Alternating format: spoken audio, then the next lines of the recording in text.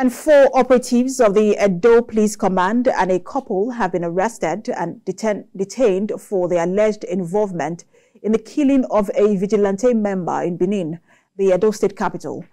The 27-year-old Ikpomosa Ekbitanyi, a member of the local vigilante group, was allegedly shot dead on Friday night by one of the operatives for allegedly preventing a woman, Rose Sunday, from dumping refuse in a moat in the neighborhood. Edo State Police Commissioner CP Abutu Yaro was said to have received the news with great shock and described the action of the team as unacceptable and unprofessional, adding that the command under his watch would not condone acts of misconduct.